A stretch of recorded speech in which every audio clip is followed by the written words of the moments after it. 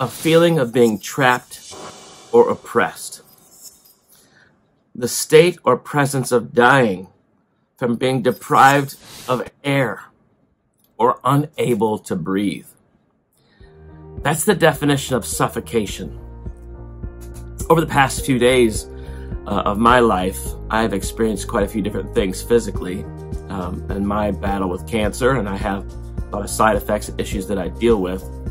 And one of those things the past few days have been this sensation of suffocation, where not that you're congested, it's that I can't breathe.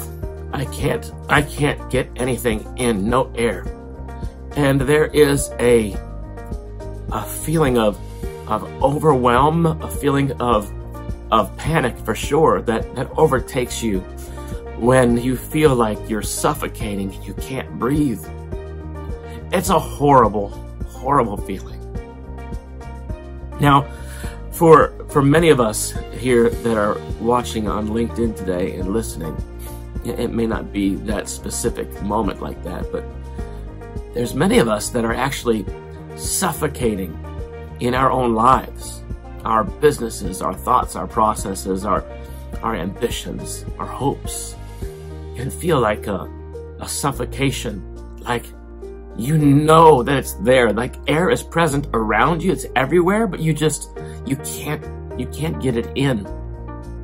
And there's times when it does come, when you when it comes in and you can breathe in, it's that you are taking in life and you exhale purpose. I want to encourage you this week that as I've been able to experience some things physically in my body that suck, they hurt, right? That you will inhale life in your life this week, and that you will exhale the purpose of what you've been created to do. Because everyone watching this has been created for something big. I promise you, you have. Go after it, my friends. Go after it big. Don't ever forget.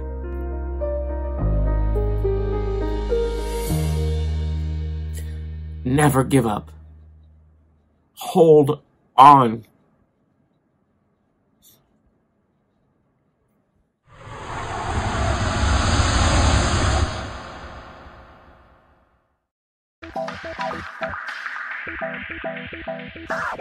Ah,